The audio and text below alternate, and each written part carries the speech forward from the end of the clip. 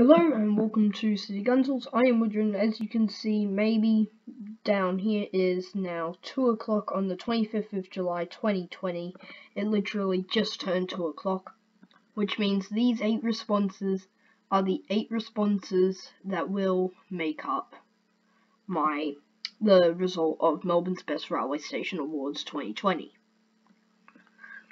So without further ado, the results are in. We have a winner. It's Tacoma. Tacoma is the official winner of Melbourne's Best Railway Station Awards 2020 with 6 responses, 1 vote for Frankston and 1 vote for Carrum. So this was a fun thing that I wanted to do, and it was quite fun. And Tacoma has officially won. As you can see, we had the options were Broadmeadows, Tacoma, Frankston, and Carrum, as the wheel, I should say, decided in the voting video. I span a wheel with all of your nominations on it, and this is what decided. So I made that initial video thinking that barely anyone would vote.